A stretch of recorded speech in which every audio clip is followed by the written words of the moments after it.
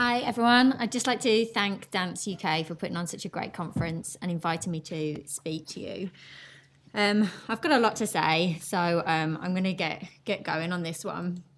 But I just really wanted to start, my overview really is talking about, obviously we're looking at optimising body composition, optimising performance, and within that health.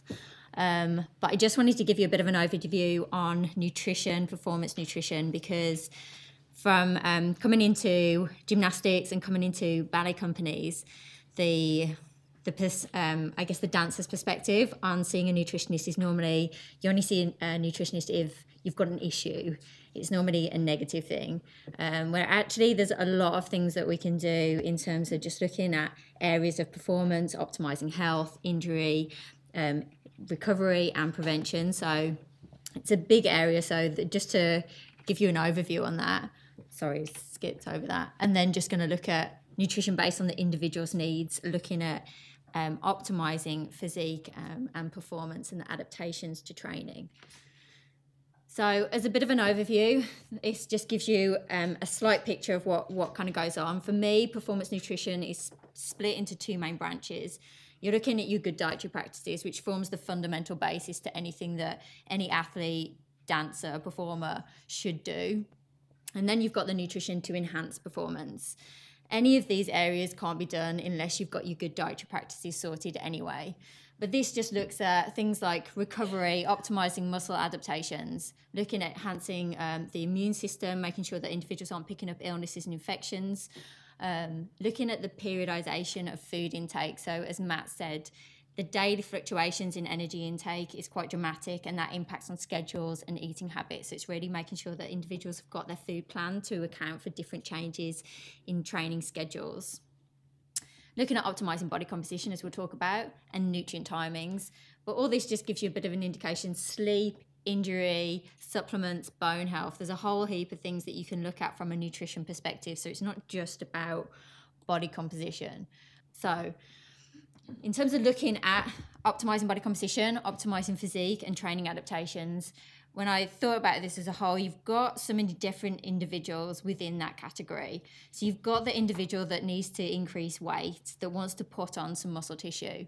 You've got the individual that just finds it really difficult to sustain a weight during performance periods or competition periods or intense periods of training. They just lose weight really quickly. And then you've got the individual who just really struggles to maintain their lean physique, a lower body weight. They're constantly fighting against that. And part of that is genetics. It's always difficult for them. So it's looking at them as an individual. What is their main area of focus? And the nutrition aspects of that can be quite different, but there is also a lot of crossover between some of the elements. So if we just quickly focus on weight gain, I'm going to talk about each of them individually. The main one is going to be about optimizing body composition for fat loss and reduction in body weight. But I do want to touch on the weight gain side of things. And this is just to say really that your training and your nutrition are fundamental. They come together. You can't really get one without the other. So I get a lot of dancers that come to me and say that they want to put on some muscle tissue. And when I ask them about their training, they're not really doing anything geared towards enhancing that, enabling them to do that. So you've got to have the training stimulus. Nutrition does impact on muscle protein synthesis. Structuring your feeding times, your protein intakes does stimulate muscle protein synthesis in itself, but it's not going to build muscle tissue. You need the fundamental training stimulus to do that. And so that's why connecting with the physical preparation, which Rudy's going to talk about, is really important in linking that up to assist with that goal. So you can't optimize physique, increase muscle tissue, or get weight gain if you've not got the right nutrition manipulations in conjunction with the training stimulus. So it's really important that that's looked at as a whole. You want to be doing the training, you need to put in the nutrition to optimize that, and there you're going to get an increase in protein synthesis and an adaptation to the training and a gain in muscle tissue. So just to give a bit more information about this, if you're doing resistance-based training, the concept of the training that you would be doing there would cause more muscle protein breakdown. And so if you just do resistance training and you don't have your nutrition to support that, your net protein balance is going to be negative, because your protein breakdown is always greater than your protein building. And it's not until you put in the right nutrition, you change the hormones, you provide the nutrients to help stimulate the repair process, that you flip that into the positive balance. So I do get individuals that come to me and they say they've done they're doing their weight training sessions, they're doing resistance or physical prep work, and they just don't understand why they're not gaining weight, and largely because they haven't got their nutrition to support what they're doing, so they're not achieving their goals in that. So it's really important to look at the two, and here you look at your nutrient timings, how the foods influence the hormones in the body to assist with these gains. So this is basically to give an overview of things that promote the anabolic response to training and things that cause a catabolic stimulus.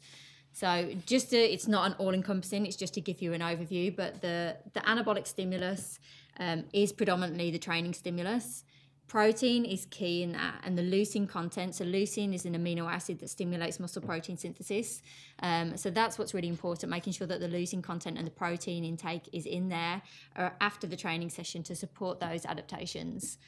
Omega-3s, the research is still out there. There's a group up in Scotland doing research into omega-3s and muscle protein synthesis. So whether this can have a beneficial role in stimulating muscle protein synthesis is still up for debate, but some interesting work being done in that area. In terms of the catabolic stimulus, this is trying to help reduce these areas to help promote the adaptations to training. So the stress hormone responses that you get with a hard training session, heavy training sessions, particularly in the glycogen depleted state. So if you don't have any energy in the muscle, you get a greater rise in your stress hormone response. And so that increases muscle catabolism, so muscle breakdown. Saturated fat and more consuming saturated fat, particularly in that kind of post-training period, has a more inflammatory response and impact on muscle protein synthesis. Many dancers will come to me and tell me that they've done their training session and they're going to go out for a drink. Is that okay? No. If you've done a training session and you're consuming alcohol in that period, alcohol completely switches off muscle protein synthesis. So if you're looking for your adaptations and your repair process, you're completely blunting it if you go out and have a drink. So really looking at where's the right time to be having your alcohol consumption if you're going to be having alcohol at all. So oxidative stress, this happens as a natural response to metabolism and heavy training. And so part of it is required to help the muscles adapt and repair to it. So you need certain level of oxidative stress, but excessive oxidative stress can be quite negative towards your adaptation processes. So looking at elements, nutritional elements to help support that with low level antioxidant intake that you would get through your natural consumption of fruits and vegetables. And then naturally, if you don't put in the protein after your training session, you're going to inhibit your repair process. And there's a group, so Whittard up in Scotland, their group are doing a lot of work on the protein feedings, the protein timings, and the quantity of protein. And they showed that essentially up to 20 grams of protein in that post-training period provided a maximal protein synthetic rate. So going beyond that, having 40 grams of protein wasn't necessary. You didn't get any greater response in an individual up to 85 kilograms. So I also work in rugby and we have individuals who are 125 kilos, so very different. But if you're looking at an aesthetic performer, generally you've not got anyone over 85 kilos. So, having 20 grams of protein in that post-training recovery period will optimize the muscle protein synthesis process. So there's no need for massive doses through huge supplements. You can do that through food quite easily. The key element there is then for someone trying to gain weight is to look at their muscle protein their muscle feedings in order to optimize the muscle protein synthesis. So you're better having smaller feedings more frequently throughout the day, 5 times, 6 times, splitting that up quite frequently, as opposed to just having 3 big meals where you might be consuming 50 grams of protein in a meal and you're not going to utilize all of that. So you're better splitting that off into smaller portions, split in 3-hour blocks throughout the day. It gives you a more beneficial process and a greater stimulus of the muscle protein synthesis. And this is picking up again what Matt said really, is that rest and sleep is so important for the body to stop, to repair, to adapt. And not having sufficient sleep there's a lot more research coming out about its implications on the hormones in the body and how this affects the muscle protein repair. And so if you have very little deep sleep, if you have sleep patterns that are, if you're waking up in the night and you're disrupting your sleep patterns, you do reduce your anabolic hormones, so your muscle building hormones, and you increase your catabolic hormones, so the kind of hormones that will increase muscle breakdown. And in turn, that all leads into a lack of recovery. It affects things called your satellite cells, which are involved in the muscle protein synthesis pathway. So you don't get as good a recovery, as good an adaptation to your training. So it's really important to focus on the sleep elements as well. And nutrition for sleep, there are a lot of areas around that you would look at, as well as your lifestyle factors. So it is an important consideration. A few other additional areas that you would want to consider would be hydration. Doing a training session, particularly a strength-based session, a power-based session in the dehydrated state does increase the catabolic hormone, so that's going to work against you, and it does affect power output. So again, that's not going to be beneficial for that training session. When you're looking at trying to increase muscle mass, increase body weight, overall energy intake is really important. So I get a lot of athletes that then say to me, well, it's okay, I can just pop down to McDonald's and, burger and milkshake, that's fine, isn't it? No, the total energy intake is important, but the quality of that energy intake is massively important. So that will dictate whether you gain a lot of lean muscle tissue and good quality mass, or whether you just gain body fat. Some individuals, they need to gain body fat, that's fine, but we're still looking about getting it through the right means. So it does come down to what you eat in that energy intake. But you won't gain muscle tissue if your energy intake is less than what you're already using throughout the day. Your muscle glycogen stores, so your muscle energy stores, is how you store carbohydrate. That's really important for the kind of strength-based, power-based work, and so that will impact on your ability to do an intense session if your muscle energy stores are low. So really looking at your carbohydrate intake around your training sessions. And the other one is vitamin D. So there's a lot more research come out about vitamin D receptors in the muscle tissue, and if you are deficient in vitamin D, the impact that this has on muscle strength, causing muscle weakness. So that is an area to think about. So there's a lot to think about with weight gain and individuals who need to put on body weight. But ultimately, eating clean is massively important. If we're looking at preventing weight loss, then there's a number of different factors that come into play here. So I have a couple of individuals who actually really surprised me when they told me their food intake and their overall calorie intake. At first, I didn't quite believe them. It amazed me that they were eating this much and they were still struggling to maintain their weight, and their weight was already only 49 kilos. They were eating a lot.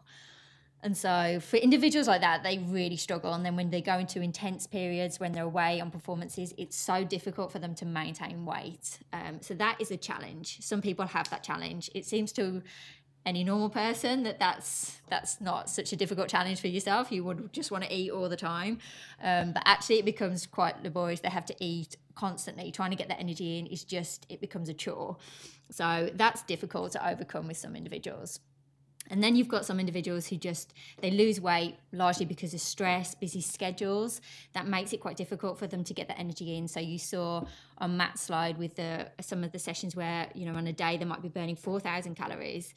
Well, in that day, obviously a lot of that time is spent in training. And so trying to get the energy in and around that to help support that energy intake can be quite difficult for some individuals.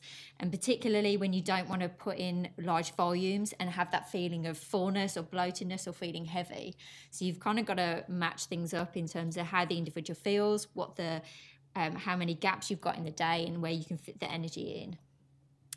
For some individuals, actually, the perception of what they're eating isn't as big as what actually they're eating. So they think they're eating a lot, but when you look at it, there's a lot more areas that you would work on in terms of boosting the energy intake, because it's not as large as what you would want them to be having for those training days. So sometimes their perception is a little bit mismatched. And then you have an issue of a loss of appetite. So with heavy training schedules, hard training sessions, that does suppress your appetite. So it makes it very difficult for individuals who are trying to prevent weight loss, getting the energy in because they just don't feel hungry, they don't want to eat. So in terms of tackling all these areas, it is really important then to really structure it. Plan that out. What are the training sessions? Where can you fit the foods in? What are the right foods to get in? Whether that's a solid food, a liquid food, because you've only got a short period. If you've got a 15-minute break, you're not going to eat a massive meal. You just want a quick liquid energy source that's going to get into your system quite quickly, digest and not make you feel full and bloated. So you've got to look at really structuring that out. And then the gymnast, the dancer, the performer, the athlete, trying to stick to that and have that regardless of whether they have an appetite or not, because that's not going to dictate their energy requirements. As I said before, liquid energy sources can be really useful for individuals who struggle with appetite or have busy schedules. So making up homemade high energy smoothies, bananas, Greek yogurt, milk, berries, those kind of things, mixing in porridge oats. You can make some really good liquid energy sources just to get that kind of energy into them quite quickly. So they can be really useful. And also high energy foods. So nuts and seeds are really great for this. You can boost someone's energy intake quite easily with such a small volume, which is always good with a dancer or someone who's going to put on a leotard, a swimming suit, and doesn't want to feel too heavy, too full and bloated. Incorporating things like avocados, olives, olive oil, oily fish, those are all really useful foods to have on a regular basis just to boost energy intake and making sure that it's still nutrient dense foods. So there's a whole heap of things that you would want to think about, and just reiterating to them that if this is an issue, then you've got to eat regardless of your appetite. So that's just a really quick whistle-stop tour around an individual who struggles with maintaining weight. There's a lot more, I'm sure, to talk about that one, but we're going to move on to the weight and fat loss. It's a big area. And one of the biggest issues that I have is looking at the justification for weight loss and making sure that that is matched with what's achievable. So I'm just going to show you a little bit of information here in order to, form your own views on whether the individual needs to lose weight. If they need to lose weight, how much weight would they be losing? I've got two athletes and they're both 13 years old. One is 54 kilos and one is 32 kilos. I don't know if anyone's already made a judgment there on these two individual athletes, but you'll have your own image in your mind there. Athlete number one is 161 centimetres. Athlete number two is 145. So clearly we've got massive differences in maturation. There's a huge difference in their height there. Athlete number one, as determined by a DEXA scan, is 11% body fat. Female at 11% body fat. Yes, she's only 13, but she's lean. Athlete number two, 14% body fat, still very lean, female. When we look at total kilograms of fat mass, athlete number one is 5.9, that's incredibly lean. Obviously, athlete number two is much smaller in stature and so has less body fat, but is still very lean, 4.6 kilograms of body fat.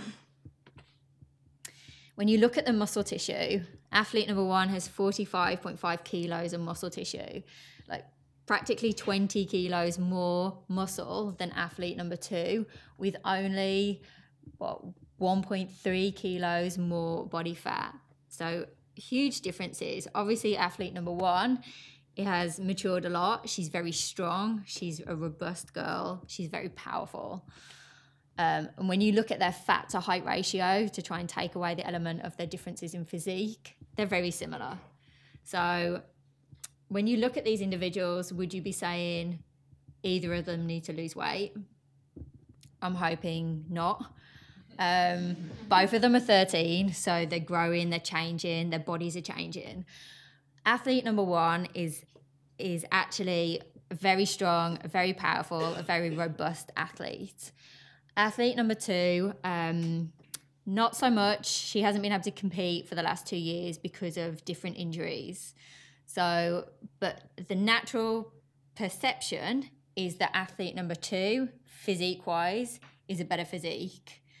So it's trying to look at the individual. The physiques is a perception, a judgment, but looking at actual key data to determine, do either of these individuals need to lose weight? The answer is clearly no.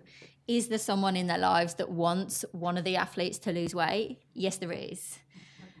And so you're looking at this individual and you're saying, well, if she's going to lose weight, how are you going to get weight off her? Where is that going to come from? Because you can't lose any more body fat. If you're going to lose weight, you're going to be losing muscle tissue. There you're going to impact on power output and the strength and potentially the injury risk of the athlete.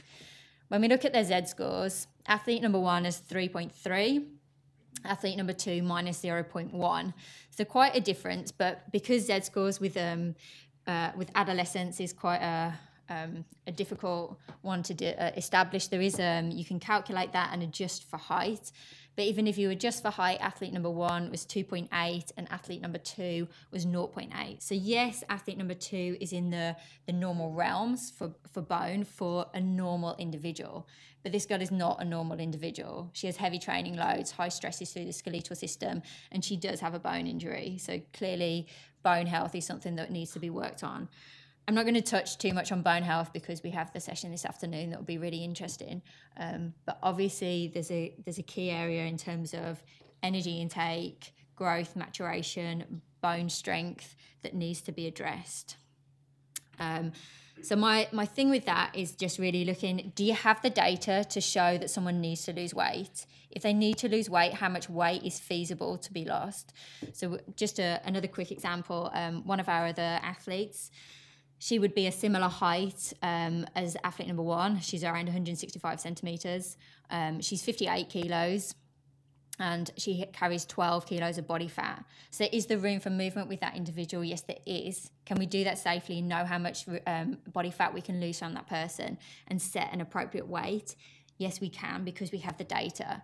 The issue is when someone is told to lose weight and a number is given based on a round figure. You're 56 kilos, I want you to be 50 kilos. Is that achievable? You don't know until you've got the data to show what's an achievable change in body mass. So I think that's really important when you're looking at telling an athlete or an individual that they need to lose weight. You need to have the data to show what's a good justification for that weight change. So you've got the energy balance equation. So a lot of people will say, well, obviously energy in, energy out. If you're still carrying too much body fat, then you're not reducing your energy intake sufficiently. And I have a couple of dancers who try their hardest. They eat so well, and they do everything that we plan out, and they really struggle to reduce weight in line with where individuals want them to be. And that for them is very difficult because psychologically they think when they're dancing that people are looking at them going, they must be secretly eating, they're not doing everything right, they're not following the plan that the nutritionist has given them. It's just really hard. They're fighting a weight that's not natural for them. It's really difficult. You've got some individuals that can just eat anything, any old rubbish, and they just don't put weight on. It's really difficult for the people who struggle to reduce weight because the energy balance equation isn't that simple. 1 calorie is not the same from all different types of foods. They have different impacts on your satiety hormones, so hormones that make you feel full, and then hormones that regulate your appetite, so your leptin and your ghrelin. So they're important aspects to consider. They have different impacts on hormones that store body fat. So you've got a different implication on your insulin, and you'll all probably be aware of the glycemic index, the impact that a food has on blood sugar levels and insulin responses. So 100 calories from white bread is very different to 100 calories from butternut squash. You've got a very high GI food, you've got a very low GI food. You've got white bread that is not particularly nutritious. Yes, it contains calcium, but it doesn't have a great nutrient profile, whereas you've got butternut squash with its whole heap of different nutrients, vitamin A, vitamin E, or your beta carotenes.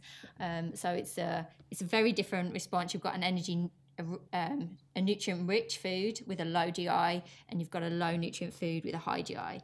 Different implications on satiety hormones, feeling of fullness, and your insulin response. 100 calories from sugar is very different to 100 calories from a high-quality protein like turkey.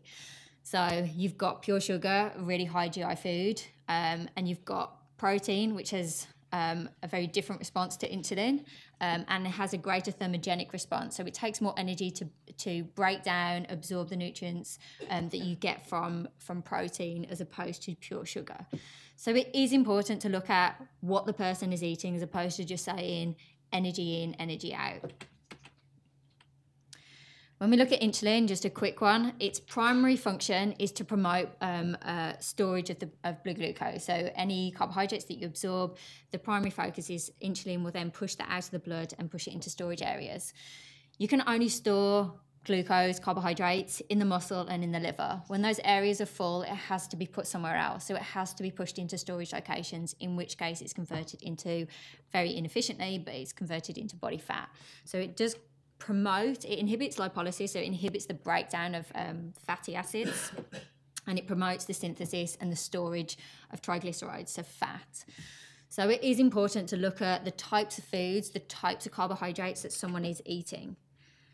So we could just talk about that quickly, but I just want to mention when we're looking at optimizing weight changes, it is important to look at a whole realm of things. Nutrient timings, at what time the foods are coming in, around training sessions at certain times of the day, the food quality, and the periodization. I'm not going to talk about periodization, but it did show from Matt's graphs how that varies quite considerably on different days.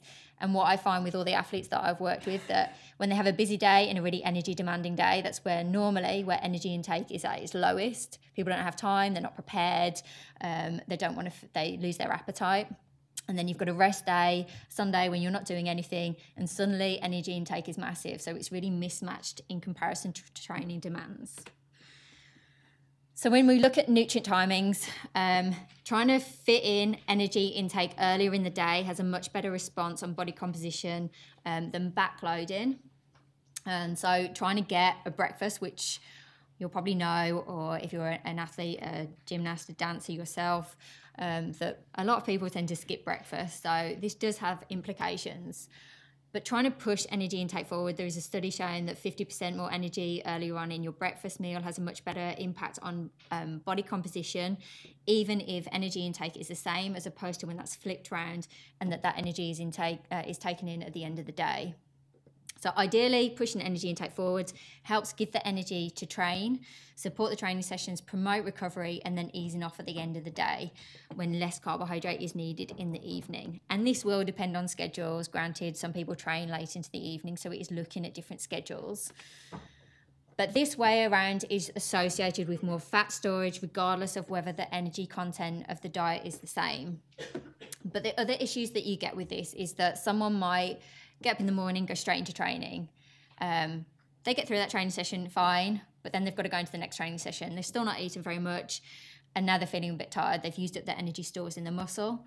As we've talked about, any kind of power-based sport, ballet, gymnastics, they're very power-based, and so you're using a lot of carbohydrates. Any anaerobic sport, your synchro swimming, you're using a lot of carbohydrates in those sports. So if you've utilised your energy carbohydrates, then you've got very little to work with in your next session. So coming to your next training session, you don't have as good a quality training session. I get a lot of dancers tell me that when they're pirouetting, they lose their focus, and actually they get quite dizzy, and some people have actually blacked out slightly. They feel like they black out in their pirouettes. Well, that's really dangerous if you're on point doing pirouettes and you black out. So don't have the energy in the day, and then suddenly blood sugar levels drop, cravings kick in, you get really hungry. And this is typical. If any of you have ever done it, you've missed a few meals and suddenly you're just like, oh my God, get the food into me. We've all done it. I've done it. And you get home, you start putting food into you, you're cooking your dinner. Suddenly you're just shoving your dinner in. Bearing in mind, it takes time for the hormones of the body to be released into your brain, to get through the circulation into your brain. So you realize that you're full. So you overeat. And then you finish that meal and you suddenly realise you've eaten a massive meal. You've eaten a load of snacks that you probably wouldn't have normally eaten. You've probably eaten a lot of rubbish in those snacks as well, because you've picked them up as you're just grabbing and going. And then you feel a bit guilty about it. Then you start thinking, oh, I shouldn't have eaten that much. Now I feel bad, I feel full, I feel heavy. This isn't good. So the way you'll deal with that is that you won't eat in the morning. You'll skip breakfast. And so you then start this spiral of negative eating patterns, and that's how we create disordered eating patterns. And in that simplistic stage, that can be easily dealt with if you can change the nutrient timing. So it is important to look at your nutrient timings and when these fit around training sessions. Food quality, as I've said before, this has a massive impact. You've got to look at the nutrient-dense foods as opposed to the energy-dense foods. That will have a big implication on body weight and body fat storage. But a lot of people have a negative concept of carbohydrates, that we can't have carbs, it's going to lead to weight gain. It's not about no carbs, particularly in training sessions where you're using predominantly carbohydrates. It's about the right types of carbs. So less of your heavily processed carbs, your white bread, your white pasta, your white quick cook rice, less of those kind of things in sugary products. More about your butternut squash, your sweet potatoes, your whole grains, your fruits, your lentils, your beans, those kind of carbs. And this does come down to the glycemic index and the impact, as I explained before, on the insulin response and therefore fat storage. So I often say to my athletes that we'll look at different types of carbohydrates at different times. So if we were just looking at a general day, I would be focusing more on breakfast carbs based around whole porridge oats, granary bread, fruit, yogurts, milk, those kind of carbohydrates. If I'm looking at lunchtime, then I'll try and categorize something from group 1, something from group 2. So something like whole wheat giant couscous with chickpeas, like a Moroccan style dish like that, or something like a wheat berry and black bean curry with sweet potatoes and chicken, that kind of combining the different carbohydrates so you get a different element there. And then looking at dinner carbs and going to the really low glycemic index side of things, so looking at things like your quinoa, your butternut squash, your beans, your lentils, edamame beans, those sorts of things. So looking at different carbs at different times helps an athlete sort of structure those kind of things out. Fats, a lot of people want to avoid fats, but actually we really need fats, particularly for our fat-soluble vitamins, vitamin D particularly, which is implications on bone health, but or for wound healing, for repair of tissues. So it is important that we get the right types of fats in. So again, looking at the quality of the fats that you're consuming. Nuts, seeds, oily fish, olives, avocados, those kind of options. Same's true about the quality of the protein. So when an athlete comes and tells me that they're going to go and get their protein from McDonald's, that's not where we want to be looking at getting your protein from. That has a big implication. So we want to look at high quality proteins, lean chicken, eggs, low fat dairy, lean red meat, trying to avoid your processed proteins. So your chorizo, your salami, your chicken nuggets, your sausages, all those kind of things. So really looking at food quality in all the different areas will have a big impact. Now this, my one of 2 obligatory graphs, I think, is just goes to show the overall energy intake and how this is split off. So regardless of overall energy intake, if this is 2,000 calories or 3,000 calories, the point is that your resting metabolic rate accounts for a large proportion of your energy usage. There will be a small, around 10% effect of the thermic effect of food, so the amount of energy that is then used to digest and absorb and transport nutrients. And you can see the difference really between the sedentary and the athlete is that there's a massive proportion of energy used for training in itself. So that's what changes the usage in terms of resting metabolic rate. But the point is, it's quite significant. Your resting metabolic rate is important. So what happens when you suddenly cut energy intake?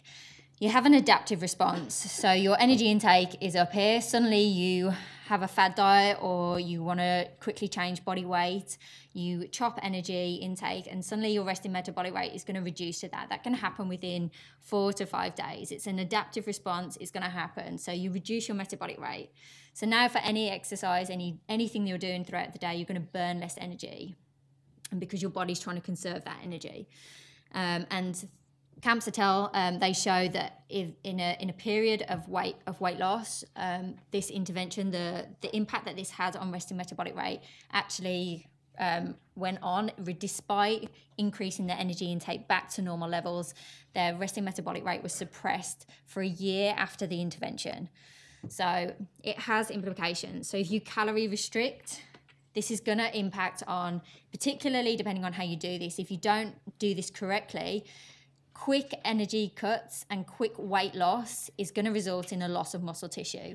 Anyone who comes to you and says, oh, brilliant, I did this liquid food diet just on soups and I've lost 5 kilograms in 2 days. Well, you've probably lost a lot of water and a lot of muscle tissue in that. Muscle is your metabolically active tissue, which dictates your resting metabolic rate. So if you're losing muscle, that's going to have an impact. And then you've got your metabolic alterations, this adaptive thermogenesis. So you become more energy efficient within that. And that is going to impact on your resting metabolic rate. So if your resting metabolic rate is lower, you're going to burn less energy for anything that you're doing. So this has important implications when you're looking at weight loss, reducing body fat in an individual. I'm not going to talk too much about this. We've got this afternoon, but I can't really do a presentation on nutrition and not talk about energy availability. So energy availability is the amount of energy that's left for the body to use once you've taken away the energy used for training, for exercise, for any activities that you're doing within the day. So to maintain reproductive function and to maintain health, around 45 kilocalories per kilogram of fat-free mass is where you sort of base that. If you fall below 30 calories per kilogram of fat-free mass, then you get implications on luteinizing hormone pulsatility and estrogen that is circulating around the body. So if you're affecting your luteinizing hormone and you're affecting estrogen levels, you're going to have impacts on bone. So you increase bone breakdown and bone resorption as opposed to bone formation. So you've got an issue there. If you're telling someone to reduce energy intake and they chop that too much and it impacts on the energy availability, when the energy availability is low, you're impacting on menstrual function in females. This does impact on males in terms of their testosterone levels and has been shown to impact on males' bone health. It's just a lot more obvious when you do it in a female, because the first thing to go when they don't have enough energy is that they don't have a menstrual cycle if they've already started their menstrual cycle. And so the impact that this has on bone health has been shown to be related to the length at which that individual loses their menstrual cycle. So if someone has started a menstrual cycle and then suddenly stops for 7 months, that period is quite key, as opposed to if they've started and they stop for 1 or 2 months. So looking at the length, the duration in which they don't have a menstrual cycle is really important. But something that we're looking at in gymnastics is looking at the age at which they start their menstrual cycle. So if you've got an individual that starts their menstrual cycle at 15, or they still haven't started and they're 16, or they're still going on and they're 17 and they're still not starting the menstrual cycle, this has been shown to be linked with fracture risk and bone-related injuries. So it is important to have systems in place to be assessing when someone is starting their menstrual cycle, and if they haven't started, what investigations need to be looked at in terms of getting things going in that area. Naturally, when your energy intakes are too low, this does compromise a number of other different areas. So you've got an impact on the training quality, so whether they can actually sustain the intensity of training that's required of them during that period can be quite difficult.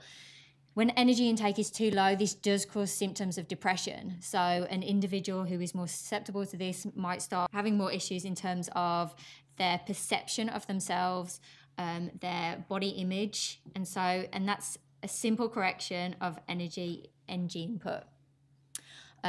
Obviously, it's a lot more complex than that. I'm not trying to play that one down, but there is an element of just low energy intakes on depression and body dissatisfaction. Naturally, when energy intakes are low, nutrient intake is also very difficult. So even if you have a really high nutrient intake diet where all the foods that you eat count and you're not taking in empty calories from sweets, from sports drinks, from chocolate, then it's still really difficult to get a lot of your micronutrients, so your vitamins and minerals. So it does compromise nutrient intake, which has implications on all aspects of the body, whether that's bone health, whether that's immune function, whether that's iron status. So it is really important when you're looking at reducing energy intake, if that's how things are going, that things are planned out so you make sure you're optimizing your nutrient intake to get all of your micronutrients in. And then you've got the impact that low energy intakes has on immune function and injury, risk of injury. So when energy intakes are low, as I said before, this causes an increase in the catabolic hormones, which will impact on immune function. And then if someone is, as I said, blacking out when they're pirouetting because they don't have the energy and they've lost concentration, then naturally you've got that issue in terms of the risk of injury. In gymnastics, if we've got someone trying to do a really very skillful performance on beam, and they haven't got the energy and they're not concentrating, then the risk of injury is quite high, and that can be quite a severe injury. So those things need to be considered. In terms of trying to maintain muscle mass, so as I said, if you cut energy intake, you can lose muscle tissue quite quickly. So trying to maintain that through higher protein intakes is important, through the maintenance of resistance-based work to help stimulate muscle protein synthesis will be important. And resistance-based work, as Rudy's going to talk to you about, is very good in terms of the metabolic impact that has. Looking at high satiety foods, so things that are high in fibre, high in protein, low GI, will be important when trying to get a greater weight loss and optimizing physique, but healthily. So you shouldn't have your athlete, your dancer, coming to you saying that they're absolutely starving. That's not a position that they should be in. And I've had that recently, and it's quite uncomfortable, and they shouldn't be in that position.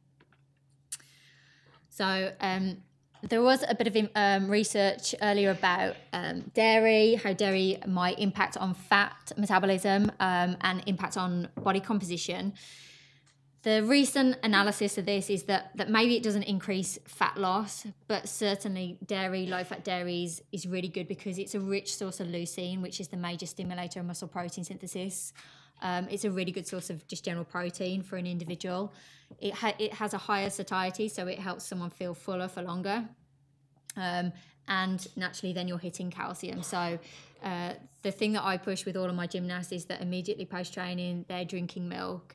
They're going to get recovery of the muscles. They're going to get recovery for the bones. They're getting a fluid intake to help with hydration. So it's all-encompassing. It's a cheap way to get a good recovery. Now, in gymnastics, we do a lot more high-intensity interval training, which is designed to assist with both fitness and optimizing physique. So the benefits of the high-intensity intermittent training is a session that you can do in short duration, 20 minutes, 25 minutes. It can be done pretty quickly. So it's not impacting on every other training session going on, but it is a hard session, so it does need to be thought about. But it's going to improve the cardiovascular fitness of the individual, which should translate into their performance. If they're fitter when they go into their training sessions, that's going to help. It is glycogen depleting training, which, as I'll show you in a little bit, has implications on mitochondrial biogenesis, so the synthesis of new mitochondria in the tissue, which has implications on overall fat metabolism, carbohydrate metabolism, the ability to utilize energy during training sessions. It shocks the body. Doing the same training day in, day out, you become accustomed to that. Your body becomes accustomed to it. So it's trying to shock the body, do something different that it's not used to, and high intensity interval training is pretty good at doing this. And overall, you can get a massive energy, you can use quite a lot of energy in these sort of training sessions without going on for hours and hours sitting on a bike working at a really low intensity. So short, sharp, energy demanding sessions that can be really useful. I'm going to flip over that one. But essentially, for anyone who looks into cellular metabolism, I'm sorry for really simplifying this, but it shows that when you do exercise of this nature, high intensity interval training, if you do this in a glycogen depleted state, so you do it first thing in the morning when the person hasn't eaten, this has big implications on something called AMP-ATP ratio. So it stimulates a metabolic pathway, which ultimately is going to have better implications on mitochondrial biogenesis and angiogenesis. So mitochondrial biogenesis is simply the development of new mitochondria in the tissue. Angiogenesis is the development of new capillaries within the tissue, so you can increase oxygen delivery to the muscle. So if you can increase these factors quite quickly and quite simply by doing the training in a glycogen depleted state, you get a better response. You're going to have a greater impact on the ability to utilize energy and utilize fats when you're doing training. So all in all, this helps fitness and it helps with body composition. So It's a good thing to incorporate into training, but it does need to be planned in. Doing this, you can't just ask someone to do this every morning of the day, each week. That will have implications on their training. So trying to look at where that might fit in terms of their scheduling in a week. And on the flip side, so we talked about sleep in terms of building muscle tissue. If you get a lack of sleep, that does impact on things like your appetite, your levels of fatigue, and your glucose metabolism. So this has implications on body weight. And what a lot of the research is showing is if you've got an individual who isn't sleeping very well, is having disrupted sleep, then they tend to store more body fat. It's a lot more difficult for them to change body composition. So that is an area that you would want to be considering in terms of weight management. So sleep is important. So to try and wrap all of that up quite quickly, I know that's a lot that I've just thrown at you, but it is important to look at food quality and nutrient timings first. Trying to focus on those nutrient-dense foods and the types of carbohydrates that are used at different meal times, as opposed to just blanket cut energy. You shouldn't be eating that much energy. So really focus on those kind of things. You've got to look at the thermic effect of foods. So protein has a greater thermogenic response. So higher protein intakes help maintain muscle and will be better in terms of a weight management strategy. And higher satiety foods, so high fiber, higher protein foods would be good for that. Generally keeping dairy, low-fat dairy intake up is good because it's good for the elements in terms of muscle recovery, calcium intake. Impact on fat metabolism, probably not, but it's still a useful food to keep up. The high interval training and physical prep work is important. You can't just ask someone to change body weight, lose fat through diet alone in individuals that have already probably got a very low energy intake anyway. In some individuals, I actually have to bring their energy intake up, and we have to go up in weight in order to come down because they've been on such a low energy intake for so long. They can't change physique, they can't change body composition, and they've been yo-yo dieting more and more. And so they've got a greater fat storage. So it becomes really difficult to try and change body composition for them. So we actually have to go up before we can come down, which is hard for someone to deal with. But the high interval training and the physical prep work is really important in allowing them to achieve the right body composition goals. And then focusing on good quality sleep.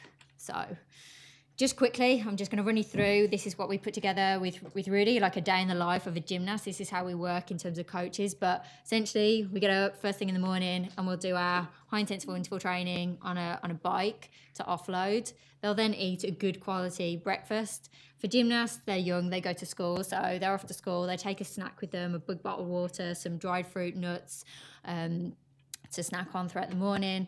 They'll have a good quality lunch, trying to make lunch a big meal of the day as well as their breakfast. They'll be in school for the afternoon. Their parents will race them home, get them some food pretty quickly before taking them to the gym. And the ideal time is to get them to eat their dinner before they come into training sessions. It's difficult, but if the parents are prepared and have this already planned out, then it can be easily done. So they can eat before they come into gym sessions. They'll do their gymnastics training, and then if they didn't fit their cycling work in, the high intensity interval training, we can do that at the end of the day. They'll do the physical prep work depending, so this will just be structured accordingly to their training schedule. And then they're going to recover with milk, with some fruit, some high antioxidant fruits, and then they're going to go home. And depending on that individual's body composition strategy will be whether they eat again at home or what they eat again when they get home. But the idea is that we haven't taken any energy intake out, we've pushed it forwards. So they get more energy throughout the day, they get a better energy response and a higher quality training session. They're able to do more work and they have a better impact on body composition. So just a simple structure like that, but that probably gives you a little bit of an overview of how we work then in gymnastics. So just quickly, the requirements, you've got to look at the individual. Do they need weight gain? Do they need to try and prevent weight loss? Or do they need to lose weight and body fat? How can you do this through a combination of training and nutrition? It can't just be done through nutrition. It has to be encompassing the training aspect. And so you've got to look at those areas that I spoke about, the timings and nutrient intakes. And it is a team approach, so you need the support of strength and conditioning or a physical, a trainer who's going to look at the kind of physical element as well as the nutritionist and the coach or the dance teacher. And the physio. It's like a whole team approach. So the more people you can get on board with that, the better the response. Thank you very much. That was a lot, sorry.